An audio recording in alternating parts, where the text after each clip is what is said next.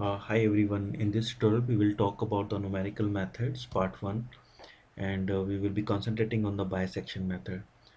So what are the numerical methods? So when the analytical methods do not work because of their limitations, then engineers or scientists have to go to the graphical or numerical method. So it's a indirect way to calculate the answers to your problems.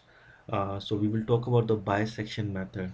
So suppose we have a equation and we want to solve for y. Suppose we have y is equal to f of x. Now if I draw a line, I can see that suppose this is y and this is x, and the equation looks like this. So now as you can see that I need to find this number. So the solution to this, if I want to solve for x, so suppose I want to find f of x is equal to 0 and I want to solve for x. So solve for x means that I need to find a value of x at which y is equal to 0, and this is the place where y is equal to 0. So we need to find this point. So how will we find this point? So if you look carefully, that if I put any value of x above this number, for example, if I have suppose this is x1, so this will be x1, and so this will be x2. So in this case f of x1 will be positive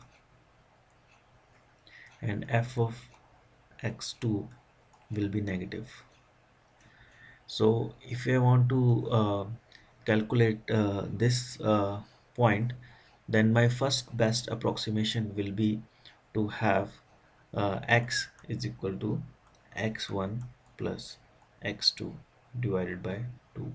So I will look and calculate, let me call it f dash x. So I will calculate f of x dash, and then if is positive or negative, I can go from there to the next approximation and see and try to go as close to this point as possible. So this method might not work for every uh, formula or every equation we need to solve, but for some of them it will work if some of value of x give you a negative number and some of the value of x give you a positive number. So let me give you an example. If I have f of x is equal to x cube minus 4x minus 9. So in this case, if I calculate f of 2, that will be equal to negative, and f of 3 will be equal to positive. Now so my first approximation will be that x1 is equal to uh, 1 by 2, 2 plus 3, and that will be equal to 2.5.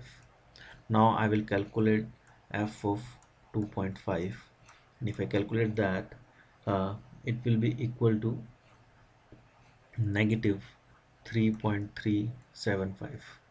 So as you can see, this is way not even close to 0, so we will better do one more approximation, and this is a negative number.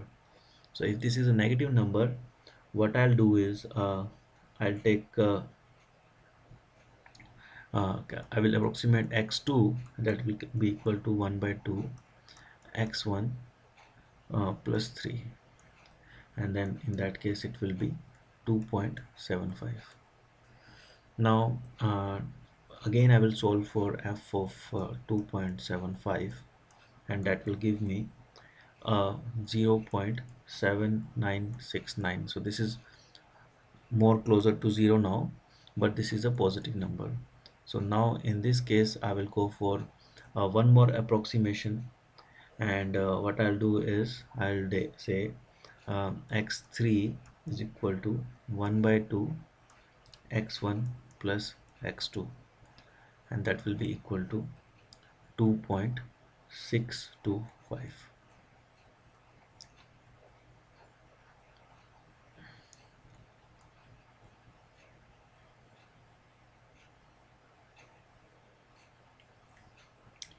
Now again f of 2.625 will be equal to negative 1.4121, which is a negative number. So if I don't try to go beyond this, so my answer will be most closely to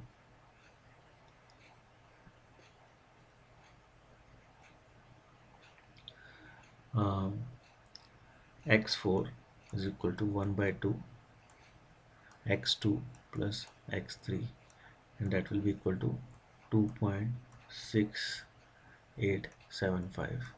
So that is the closest root we have calculated from this by um, partition method, or bisection method.